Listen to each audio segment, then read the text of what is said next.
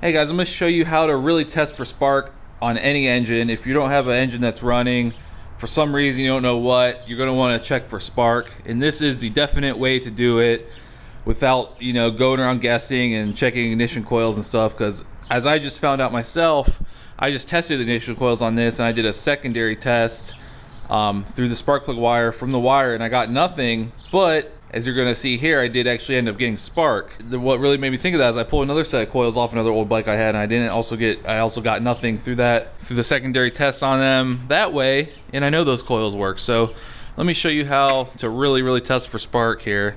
I'm gonna pull the spark plug out. Okay. So let's just get this spark plug out here.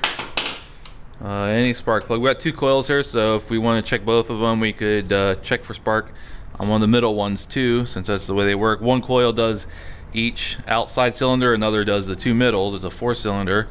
So once we have our spark plug out, we're going to go ahead and plug it back in to a wire on the end here.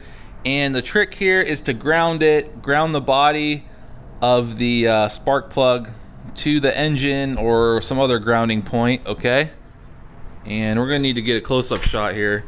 So I'm going to crank it over, and you should be able to see spark on that spark plug with it being grounded out. So unfortunately I don't really have a zoom. Oh, that's as much as this lens zooms in. So let's see here. Make sure that's nice and grounded. And I'm gonna crank it. I don't know if you can see there, but there was spark there. So that's how you know you're getting spark. So let me see if I can get you a better shot of that spark. I got the camera in just a little closer.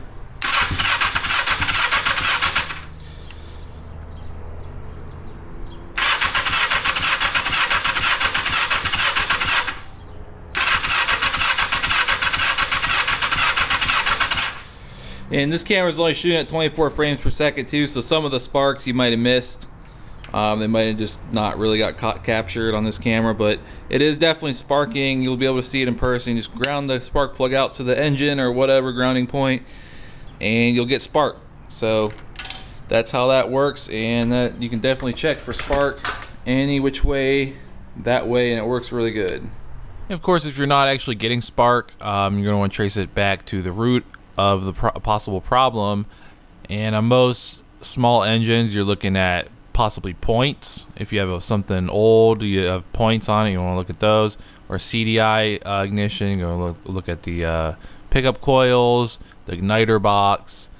If you're looking on a car, you're going to be looking at distributor, other stuff like coil packs, depending on whatever you're looking at. So you're going to want to trace it back to more of a root of the problem.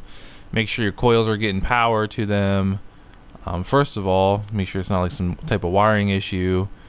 And a lot of these motorcycles too, if we're talking about motorcycles, they have all kinds of switches that will disable the spark, turn off the ignition. Like this bike in particular, looking at here's a 1981 XJ750. It had a side stand switch for the kickstand, has a neutral switch, has a clutch switch, has all kinds of even has a switch if it tips over, it shuts it off, which could also be faulty. So it has some of these bikes, especially in the 80s and stuff, even today, whatever, they have all kinds of safety switches that will disable ignition. So you also really want to look at that type of stuff if you're into motorcycles, fixing one. So hopefully I could help a little bit.